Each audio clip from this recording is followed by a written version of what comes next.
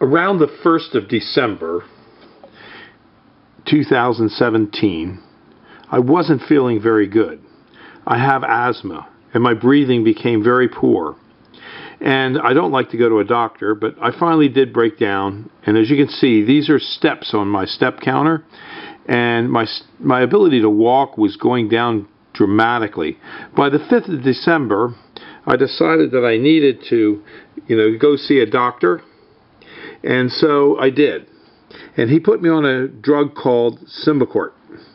And I was on that drug for quite some time, about 30 days. But I was able to start walking again, as you can see. I was able to start picking up the number of steps that I could take in a day.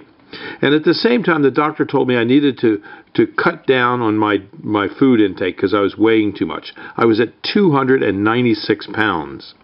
So I decided I would go on a diet because it would be good for my sugar levels and also make it easier to walk. So I decided I would try and work my way up to walking 16,000 steps a day, which by the end of the month I had reached. And at the same time, I noticed that my weight was starting to drop. And I was only eating lunch and dinner. I was skipping breakfast. I skipped breakfast because I was trying to do my steps early in the morning, because I read that if you do it that way, you burn off extra fat. So I started to notice my weight going down. And I thought, well, this is pretty good. So I kept up the steps. And I got to the point where I could do 16, 17, 18, 19,000 steps in a day without a problem. And today, it's only noon right now, I've done already 11,200 steps. And I'm averaging about 16,000 steps a day. However, in that period of 50 days, my weight went from 296 pounds down to 262. Now that is significant for me because I haven't been below 290 pounds in many, many years. So as you can imagine, my feet are a little sore, so I use two kinds of shoes, which I'll describe later in this video. But you too can do this. It only required me to cut back on the number of calories that I was eating and to increase my steps per day. Now, I use my cell phone to keep track of the steps per day. It does a really good job for me. And I also have a little clicker counter, which I can use. And this clicker counter is pretty good for keeping track of my steps and things like that. What I use the clicker for is I use it to keep track of about every 20 to 40 steps, depending on where I'm walking and what I'm trying to accomplish. I try and do about 2,000 steps per time when I'm doing steps. I started off doing a lot less, like 500 per time. But now I can easily do 5,000, but my feet will become a little sore. So I do it in increments of 2,000 steps, and it's worked very well. In my office, I use my sneakers to walk around in a circle.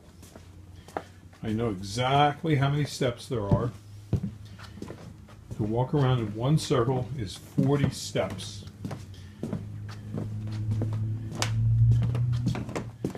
Now here's how I do the cadence walk. 1, 2, 3, 4, 5, 6, 7, 8, 9, 10, 11, 12, 13, 14, 15, 16. When I want to go a little bit slower, I do the steps stepwise. 1, 2, 3, 4, 5, 6, 7, 8, 9, 10, 11, 12, 13, 14, 15, 16.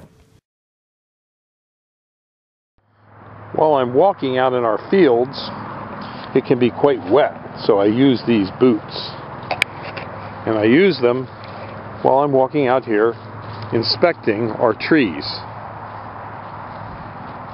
And it's a good way to get to see your trees up front, close and personal, and inspect for insect damage, weed control, and whether they need to be trimmed and things such as that. We grow thousands and thousands of trees here at the farm, and there are thousands of rows to walk up and down. You couldn't walk all our rows in one day.